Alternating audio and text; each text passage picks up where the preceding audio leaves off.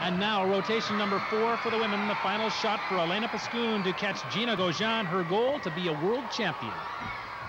В общем-то, это реально, возможно, но в гимнастике, я считаю, есть...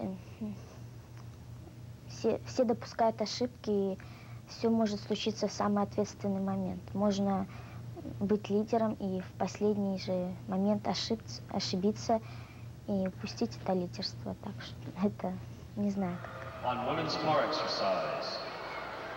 He's certainly a charming athlete, but also one brimming with confidence and a real up-and-comer in this sport.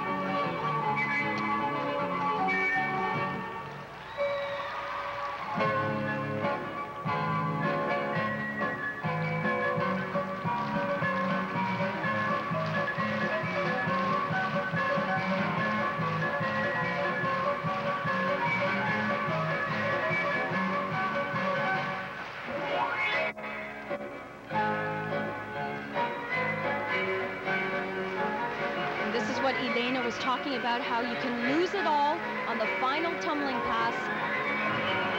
Absolutely incredible. She ends this routine in fine style, a triple twist.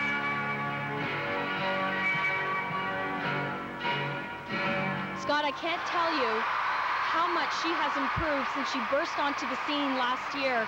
She is inching her way slowly to the top, and she is certainly a contender for the World Championships next year.